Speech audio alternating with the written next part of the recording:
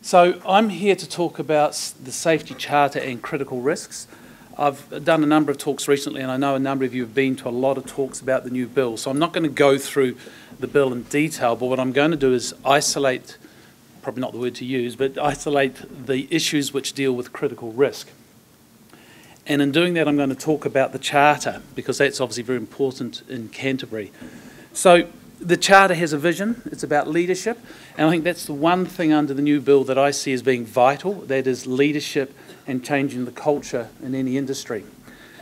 It's also talking about working together, and something Duncan said I think is very important. There's a lot of competitors in this room, and sure, you can be competitors on price and tenders, but when it comes to health and safety, working together I think is one of the best approaches you can take. And it's all, of course, about safety and providing for a safe work environment in Canterbury. So what the Charter does is it sets out a number of commitments. There are 10 of them, and a number of actions. And again, there are 10 actions.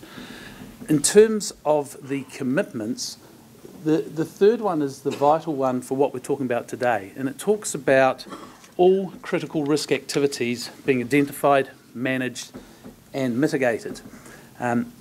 Hazard identification in health and safety under the current Act, and especially under the new bill, is vital. In terms of critical risks, though, they must be managed. I'm just querying whether mitigation is the right word there. I suspect it should be eliminated. So all critical risk activities must be identified, they must be managed and eliminated, but if not, then of course mitigated. And then the Charter actions, and there are 10 actions, but there are 2 here that we need to look at. And the first is critical risk, and it defines critical risk in the Safety Charter, and then we look at site safety risks. So I just want to have a little look at that. Before I do, though, we're going to look at some of the posters as we go through. And, these are very good posters which are used, and I think, in toilets and everywhere else. But this is the first one I've discovered working at height, and I think Dave Ballot from WorkSafe will probably talk a little bit about this. But working from height is one of the big areas that WorkSafe have been targeting over recent times. And I know in my experience, we've had a lot of health and safety issues come up in the last year or so, and there's been at least 4 incidents involving working at sites. And I'll just give you some examples of what we've seen. So the first was a builder who hired someone from a temporary company.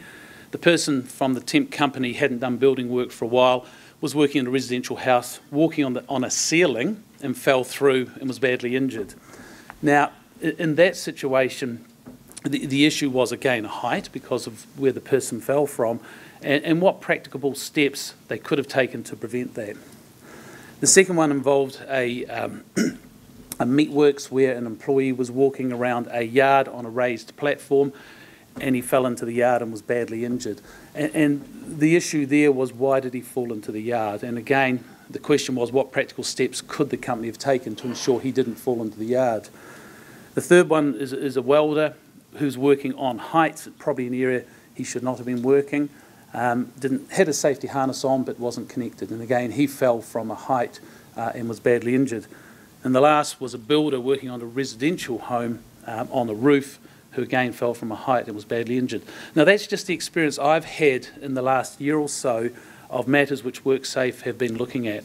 So working from height is one of those really important areas at the moment, and I think in the building industry is an area where I think everybody needs to be aware. So if we look at critical risks under the Safety Charter, your first obligation obviously is to identify. Now, under the current Act, you're identifying significant hazards. Under the Charter, you're identifying and managing critical risk work. And I think this is one of the big changes we're going to see from the Act through to the bill. At the moment, we look at significant hazards and the identification, elimination, isolation and minimisation. Under the bill, we're moving more to this risk approach in terms of looking at critical risk issues. And of course, that is part of the commitment here under the Charter. So it sets out there a number of policies and procedures in terms of the activities they're concerned with. So we've talked about working at heights, confined spaces is another one. Electricity, I do a lot of work in the electricity industry, and I know there is a lot of issues at the moment in terms of underground electrical lines specifically, and even overground electrical lines being dug up as a result of the work being undertaken. So that's a big area. Asbestos is another area. We're doing we've seen a lot of prosecution activity involving asbestos, both in the residential and in the commercial area. And it's a very difficult one, asbestos, obviously, because of the nature of the actual substance and how it may affect you. Excavations. Mobile plant's an interesting one, because what I see in the bill is a huge change from the emphasis under the current Act through to plant. And there are a huge number of sections under the bill dealing with plant, from the design of plant all the way through to the installation of plant and everything in between. And the thing about plant, if you actually read Moby's document about plant can be anything from a photocopier in your office through to some of the more sophisticated and larger pieces of machinery. So be very careful when you're considering what plant is. A lift is likely to be considered plant in a building such as this. Then you've got hot works, obviously, and workplace violence.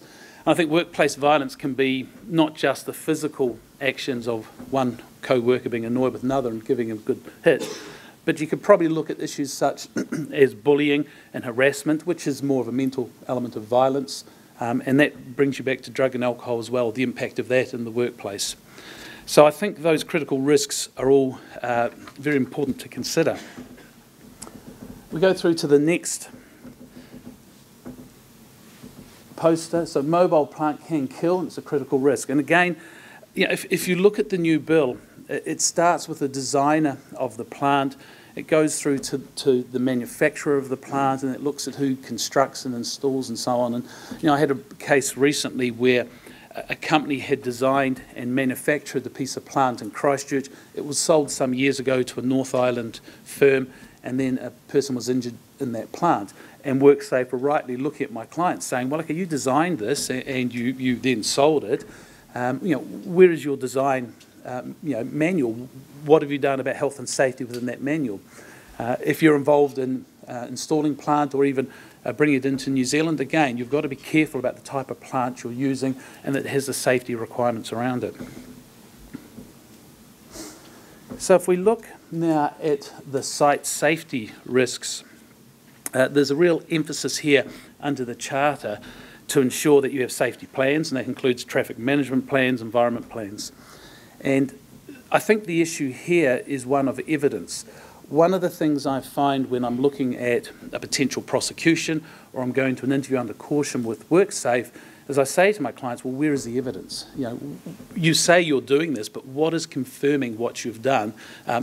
Where is it, and what can I present to WorkSafe so that they can be assured that you've actually done what you've said you're going to do? And so there's a number of things I've set out here in terms of each site. A hazard register, I mean, everybody should have one, that's obvious. It's about what's put in there, though, because that becomes evidence if things go wrong. I like to think that a hazard register should be controlled by one person within an organisation, perhaps at each site if you've got more than one site, and that they're particularly trained as to what to write in there.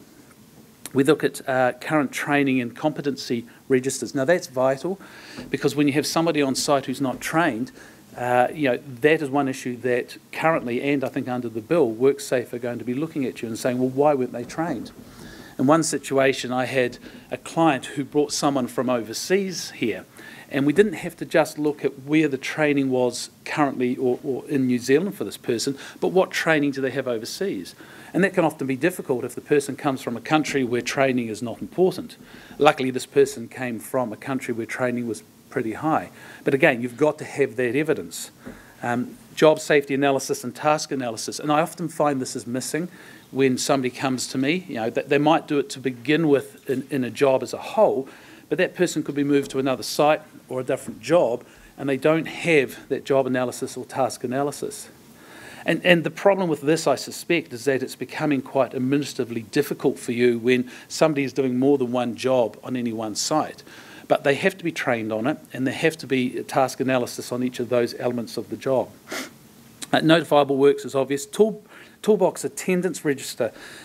We use this all the time when I'm talking to the guys at WorkSafe and saying, well, there was a toolbox meeting, but was the person there, the person who was injured? And how often do you actually put in attendance to say, yes, that person was there? So again, administratively difficult, but something I think that's really important. Permits to work, evidence of emergency management plans, and securing boundaries and points of entry.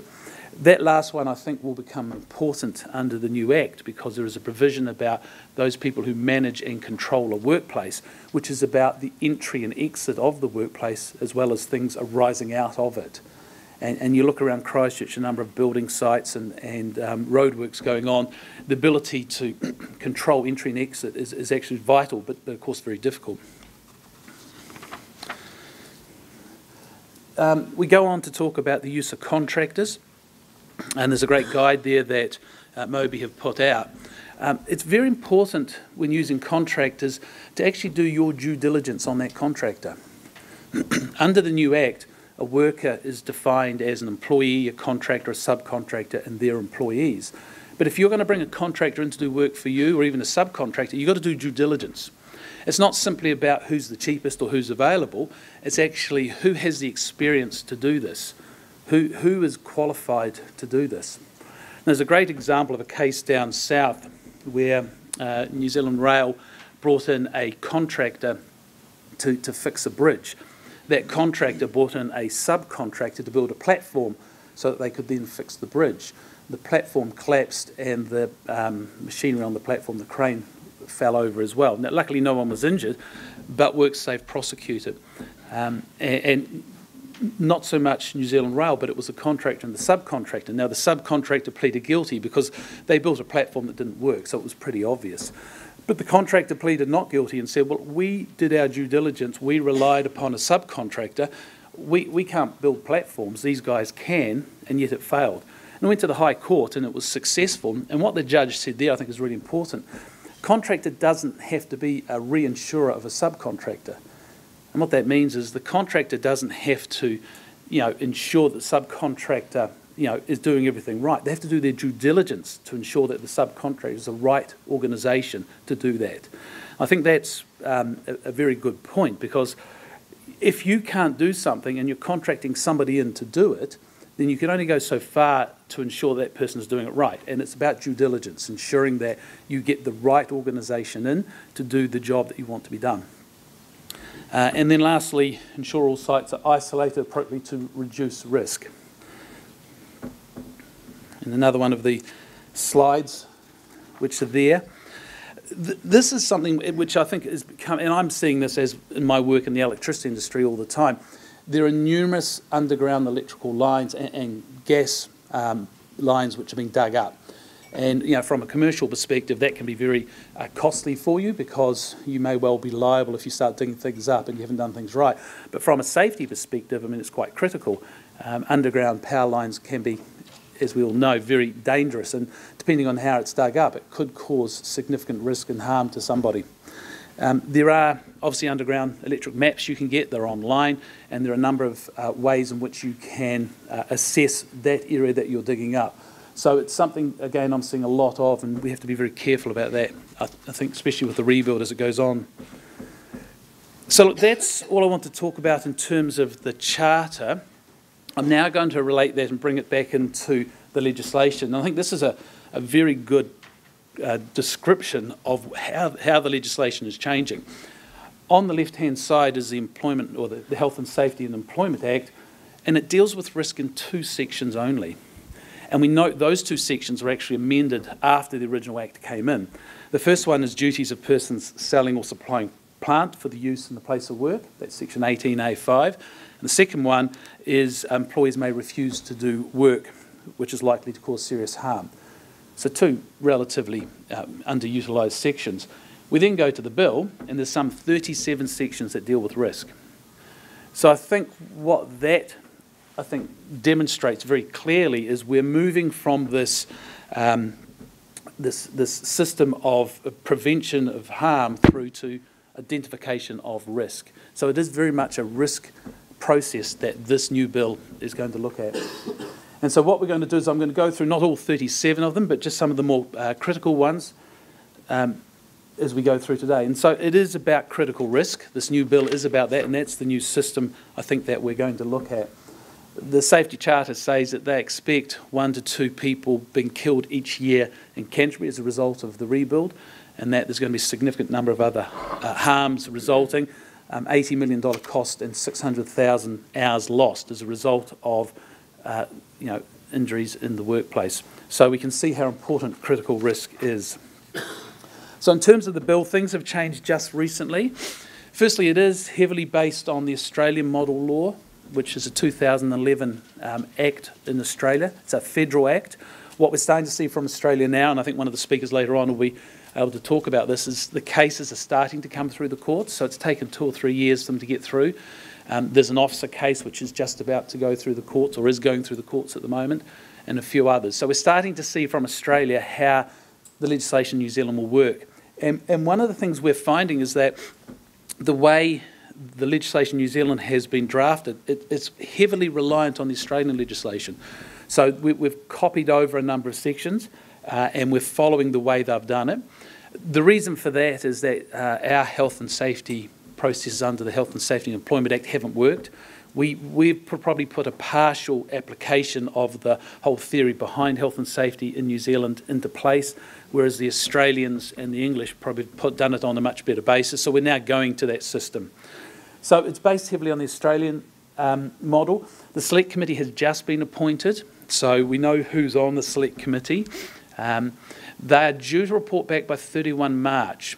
Now, unless they're going to be incredibly quick in what they do, this thing's not going to come in on 1 April. We expect now probably the bill will be enacted around about the 3rd quarter of next year, but that's just a guess at this stage. And it is a dramatic rewrite of health and safety law in New Zealand.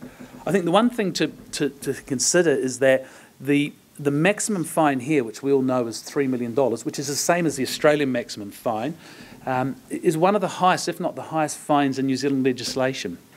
And so I think it shows the importance that the government is placing on this Act and the deterrence that we're going to find arising out of this Act.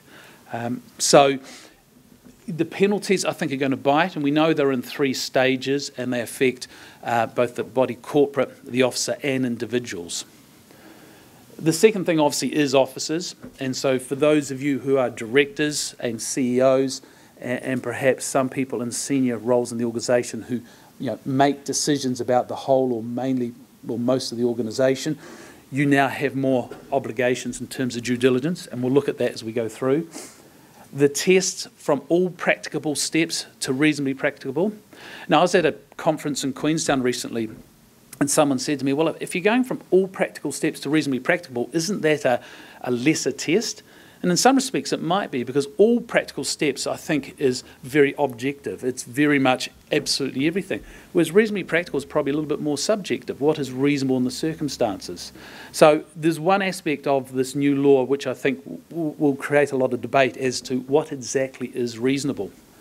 And then lastly, the duty holders. We all know about the PCBUs, the person controlling a business or undertaking, officers and so on.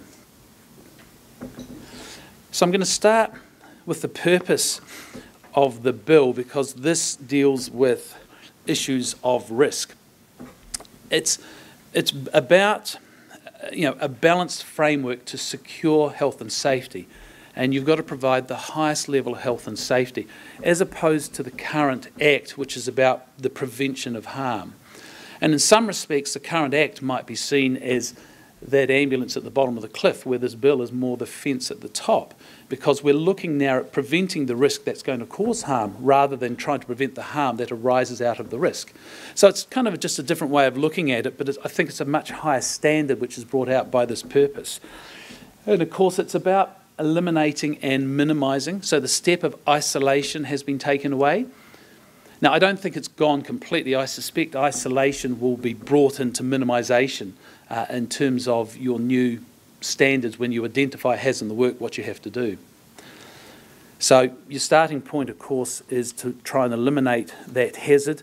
I think that, in many respects, is going to be difficult in a lot of cases. How do you totally get rid of something as opposed to minimising or isolating it? Clause 12 actually defines risk. So this is the first time. Risk is not defined under the Health and Safety and Employment Act. So it's defined to mean the possibility that death, injury or illness might occur when a person is exposed to a hazard. So injury and illness is not defined under the Act. So, that could be quite wide. I mean, what is an illness? If you catch a flu at work through the air conditioning system, is that an illness? And is that something which I have been, exposed to? Is it a hazard? So you've got to start thinking, I think, a little bit more about, in terms of risk, a wider range of instances that will apply. So your duties here, as we talked about, are the elimination and minimisation of risks. The Safety Charter talks about the duty to manage risks, and that's brought through into this bill as well. So it's about managing risk. If I look at an example, if you had a piece of machinery at work which was something that was a risk, to eliminate is to take that piece of machinery out. I mean, to isolate that piece of machinery might be to put somebody who's qualified to work it on there. To minimise it might be to try and fix it. I mean, it's those sorts of steps that you need to look at. In terms of the primary care, this is under clause 30. This is probably a little bit similar to your section 6 at the moment under the Health and Safety and Employment Act. But the primary care applies to a PCBU to take, so far as reasonably practical, to look at not putting persons at risk. And so they do that by way of providing and maintaining a work environment without risk to health and safety. And okay, that's a very high standard again that you have to comply with.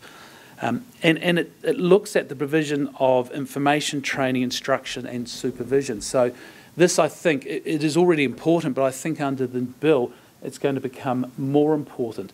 What information do you have in your organisation about the risk that's there?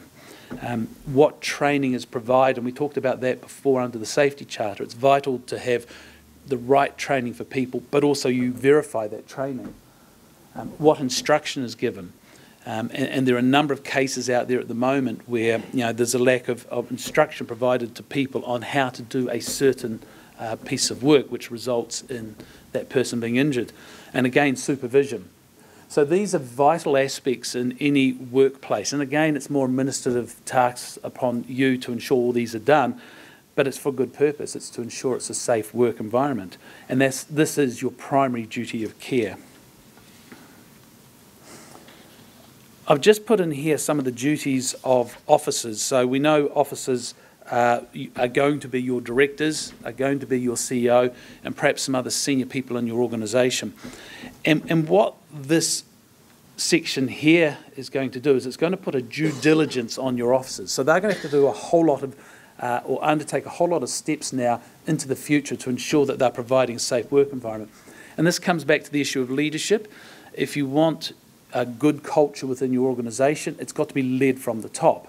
I also think, though, it's about what's happening at the ground level as well. So really, leadership goes from the top all the way down to the ground, because those guys who are actually out there working on the roads or working on the building site are going to be the guys who can identify risks perhaps better than some of your leaders. But in terms of leaders, they have to gain an understanding of the nature of the operations and the business we're undertaking. And I was at a talk recently where someone said when they go to a building site, there's a large company, they go to a building site, they don't go there and talk to the manager or the supervisor and walk around with them. They grab a chippy or a labourer and say, right, you take me around and tell me what's going on. And I think that gives you real insight as to what's going on there.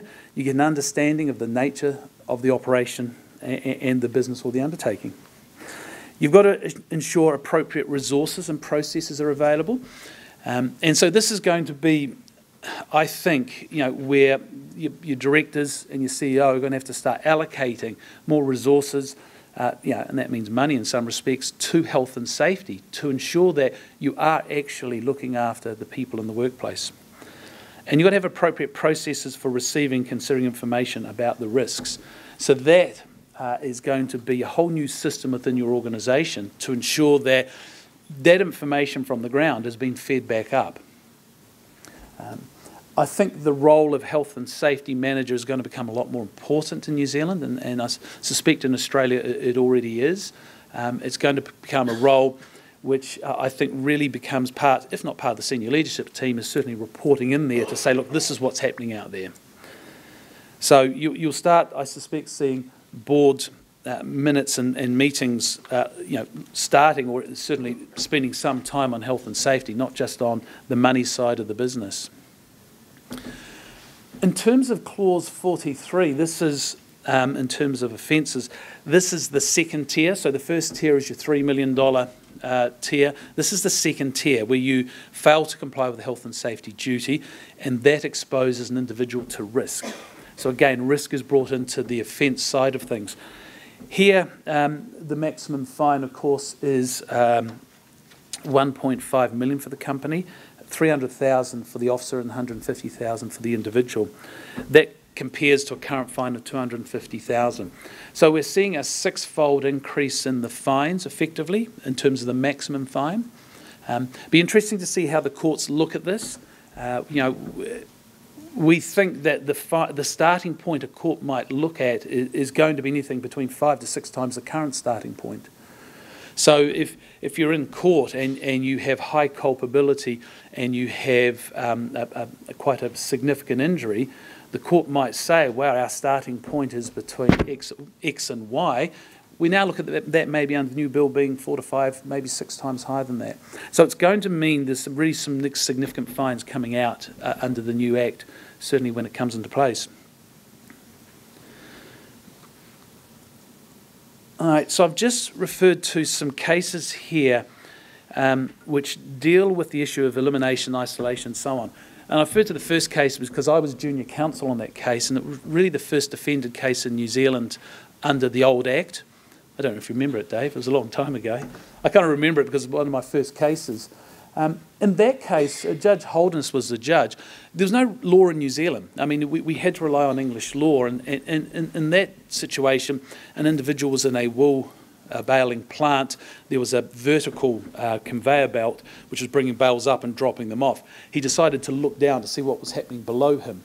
A bar came down and he was killed. And what the judge said then, in as I say, quite groundbreaking case, was that Parliament has deliberately placed on employers a positive duty to seek hazards in order to determine whether they are significant, which is the current Act, but to look to either eliminate, isolate or minimise. But importantly, he said, what is important is that the Act casts a positive duty on the company. And I think that's something that flows through in a lot of the cases since then. That positive duty on the company, and especially under the new bill, where I think that positive duty picks up to what the purpose talks about, the highest level of protection for employees. In that case there was a $6,500 fine for the death. It was appealed to the High Court. It went to $15,000. Now, that was, of course, in '94. I think the High Court was probably '96. But $15,000 then, now that sort of fine would be significantly higher. The Transrail case, again, I think is a very good case. And you can see it's quite an old case, but it talks about the uncompromising and onerous obligations on employers. And that, again, they must be proactive. So this positive, proactive wording that the courts are using from the very early stages of the Act are going to flow through to the new bill, but even more so. And it talks about to anticipate harm and take all practical steps to minimise it. So in that case, elimination, isolation obviously wasn't appropriate. So again, it's about this positive, proactive approach that employers must take. Under the new bill, it's going to be even higher level of duty for you to be positive and proactive. And the last case is the Central Cranes case, where it said that as the level of risk increases, so does the extent that the employer steps to control that risk. So you've got to be very careful about looking at and identifying risk in the organisation and at what level it is, and then determining, well, what controls do I have to put in place? So, eliminate. Can you remove risk, take it out of the workplace? As I say, in most cases, it's very difficult to do that. And there's an interesting decision there in 2008, so a little bit more recent, where the High Court said that there may be situations where the potential harm is so severe, for example, death, and the risk is so high that the cost of avoiding the risk is too high, then the task should not be attempted at all. So, I mean, there's a great example at the moment of what Sarah and Southern Response are doing with some of the houses in Redcliffs. And there's a picture in the paper this morning. I don't know if anyone coming from Sumner, but there's a house on the Lean with an orange roof. Wondered how on earth they're going to do that. They've got a remote control digger in there destroying it, and it's pretty much gone. So in that case there, they're looking at the risk being so high. It's a house on the edge in a very bad state. We're not going to put somebody human in there, but we've found a way to deal with that. We've eliminated the risk by putting in a remote control digger. So it's a very good example of that. The Mighty River Power case, 2012, which is quite recent, talks about, and it's an Employment Relations Authority case, not health and safety case, but it did talk about drug testing in the organisation. And this is a very big issue at the moment. There's a lot of discussion about drug and alcohol testing in organisations. To what level do you go? To what sort of standard do you test? And in that case there, it was deemed to be a safety-sensitive area. And I suspect most people in here are working in safety-sensitive areas. And that random drug testing was appropriate. And it certainly relied on an old Air New Zealand decision about random drug testing. So in terms of drug testing and alcohol testing, the law is this, and there's a very good health and safety case on this. People have to turn up to work substantially free of drugs and alcohol in their system.